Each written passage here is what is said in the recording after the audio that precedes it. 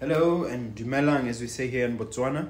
I'm going to talk about speaking. I've been getting a lot of inquiries from some of my mentees and my followers about how to become a fantastically great speaker. I'm not a great speaker myself. It's something I aspire to, but I've been getting a lot of speaking engagements lately. And recently I went to Zambia and I was at the Rehearse Stadium and I spoke to 30,850 people, and I've spoken to many audiences over the last couple of decades. So I'm going to give you top 10 nuggets on becoming a fantastically great speaker.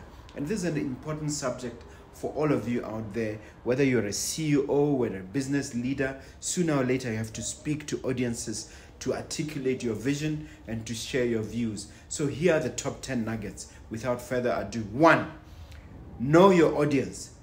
Make your message to fit your audience's interests and needs. What that means is that you have to check out your audience prior to engaging on a speech, maybe come earlier so that you find out more about them, so that you make sure that whatever you share is relevant and on point. Number 2, practice, practice, practice. This means you need to rehearse your speech multiple times in order to build confidence and to refine your delivery. This is very, very important. If you have to talk to yourself in front of a mirror in the bathroom, that is well worth it. Number 3, you need a strong opening. You need to go with an oomph. Begin with a captivating hook to grab your audience's attention from the start. That is very, very important that you get people hooked in from the beginning.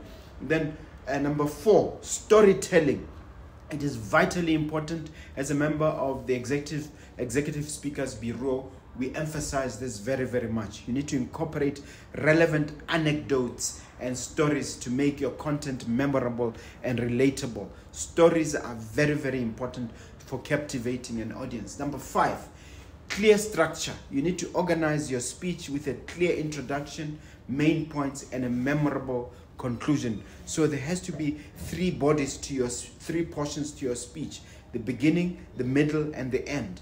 6, engaging body language. You notice that I'm using my hands a lot, and then there's eye contact. I'm looking at you straight in the eye, and a little bit of movement. You need to go up and down and so that the audience moves with you. You can't just be stuck in one position and then speaking in a monotone. You need to raise your voice, lower your voice to make points. Then 7, vocal variety, and that's exactly the other point. Vary your tone, pitch, and then pace as well. As you speak, you slow down, you pause, you emphasize key points, you go back and forth. That is very, very important for a speech. Number 8, visual aids. Some people use technology.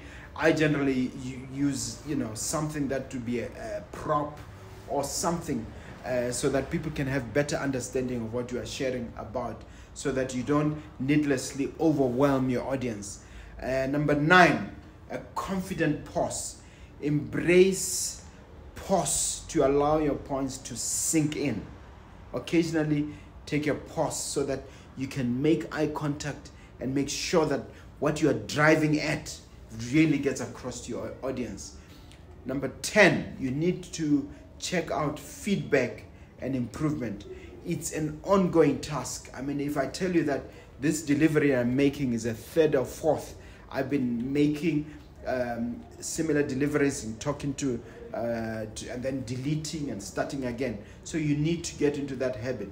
In conclusion, I'm saying to you, to become a great public speaker, it takes time, it takes practice. So don't be discouraged by the initial challenges. Some people may be laughing at you here and there. Well, not necessarily laughing, but you will most likely be your worst critic initially as you start.